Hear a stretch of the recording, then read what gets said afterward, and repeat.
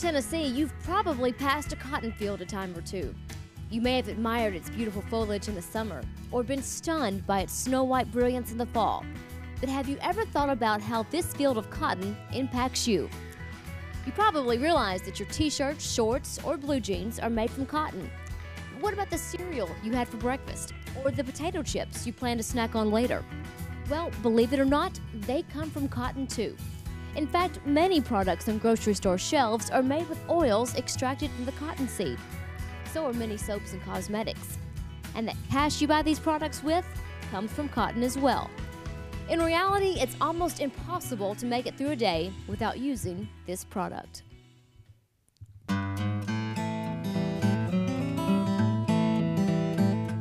Cotton has been cultivated for more than 5,000 years.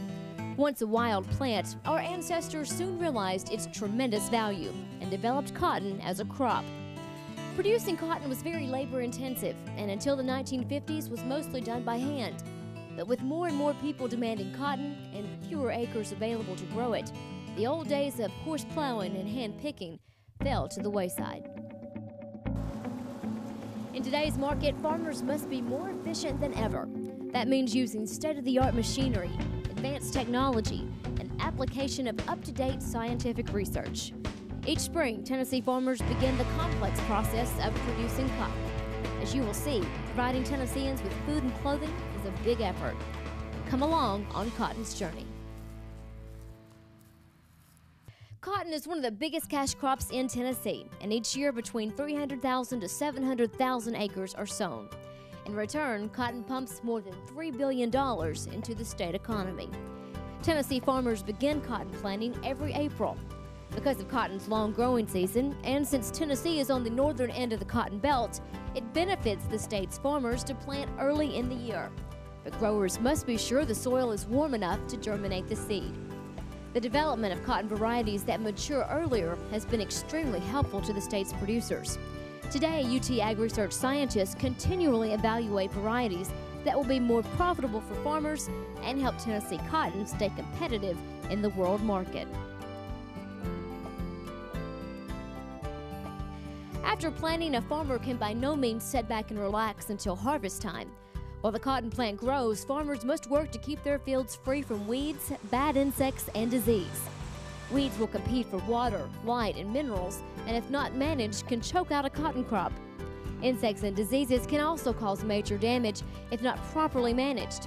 UT Ag Research scientists continually evaluate weed, insect, and disease control methods, and UT Extension specialists and agents help area farmers prepare for these threats to their crop. At several weeks of age, the healthy cotton plant will begin to form flowers. The flower will first appear white or yellow in color. The next day, it will turn red. And the next day, it will fall off, leaving behind a small boll in its place. Farmers often refer to this phenomenon as white, red, and dead.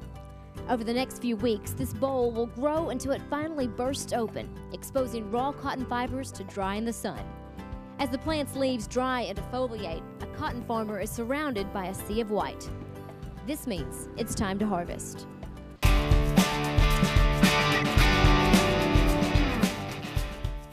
When cotton was hand-picked, a good picker could harvest about 200 pounds in a day. Today's mechanical pickers can harvest 200 pounds in 90 seconds. These pickers use rotating spindles to pick or twist the cotton from the burr. Then a high-velocity stream of air blows the cotton to the basket. Many cotton pickers are now equipped with yield monitors and global positioning systems. This technology allows the cotton yield to be continually monitored and helps farmers determine areas of the field where seed or fertilizer rates should be adjusted to get the best results. After cotton is picked, it is dumped from the picker to a boll buggy. Then the cotton picker returns to the field. During harvest time, it is important that the picker spend every available second picking cotton. The boll buggy travels to a module builder to dump its load. Once cotton is dumped into the module builder, it is packed into a dense block. The tighter the module is compacted, the better it sheds rainfall from the sides, and the less seed cotton is lost during storage and transportation. The module is also covered with a specially designed tarp for additional protection from weather elements. Once the tarp is in place, the module is released. 8 feet wide, 8 feet tall, and 32 feet long, The traditional module will weigh in at 20,000 pounds. More recent advances in technology look to further increase efficiency by eliminating the bowl buggy and module builder. It's called an onboard module building cotton picker and was initially designed by Tennessee farmer Jimmy Hargett. The module picker harvests at about the same pace, but it builds a cotton module while it picks. It takes less time to unload a module building picker than to empty cotton from a traditional basket, which allows the picker to spend more time harvesting cotton. This technology can dramatically reduce labor and equipment costs for farmers. However the module was built, it is then tagged to identify producer and farm number. Specially designed trucks using synchronized chain movement gently load the cotton and then haul it from the field to the local gin. The purpose of cotton ginning is to separate the cotton lint from the cotton seed. At the gin, the modules are placed on a feeder. The feeder removes any trash like grass or leaves on the bottom of the module. A machine also removes sticks and burrs from the cotton before it reaches very fine-toothed saws that separate the lint from the seed. The seed goes to a crusher to extract the oil that will go into a variety of food products, from crackers to salad dressing. The meal that is left over once the oil is extracted goes into animal feed. When it comes to cotton, nothing is wasted. Meanwhile, the lint goes through lint cleaners before it reaches the condenser and ultimately the gin press. The cotton is compacted into a 500-pound bale. This single bale could make more than 300 dresses or more than 1,200 t-shirts. Eventually, the bales from this gin will be shipped to textile mills and then transformed into products you want to buy. This cotton bale will eventually be worn, slept on, and wrapped around hundreds of people.